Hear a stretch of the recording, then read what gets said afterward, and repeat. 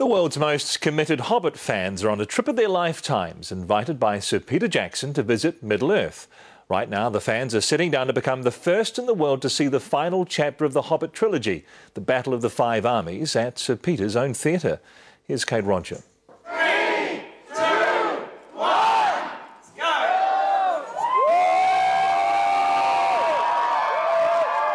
It's been a week of screaming for these hardcore Hobbit fans, and today they are the first in the world to meet a smoking Smaug in his new home at Wellington Airport. 150 of them from the four corners of the globe arrived in Auckland on a very special Air New Zealand plane and have been flown all around Middle-earth, there and back again, and now the Mecca, Wellington, home of their idol, Sir Peter Jackson.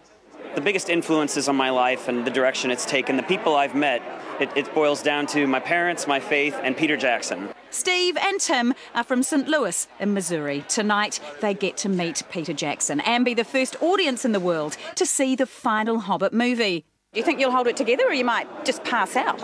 Oh, I don't know what I'm going to do. Anything's possible. I may very well pass out. The entire Middle-earth experience will be memorable for many reasons. Some elvish mementos are temporary, others a little bit more permanent.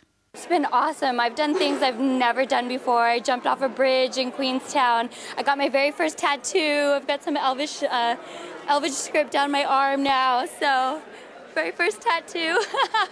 He's the biggest fanboy of them all, and no one knows better than Peter Jackson on how to keep the fans happy. I mean, I am the same as them. I mean, the reality of it is, I know there's probably this big divide between them, how they see me, you know, but as a filmmaker making these films, but I'm a fan. I used to go to fan conventions. I still get Fangoria magazines.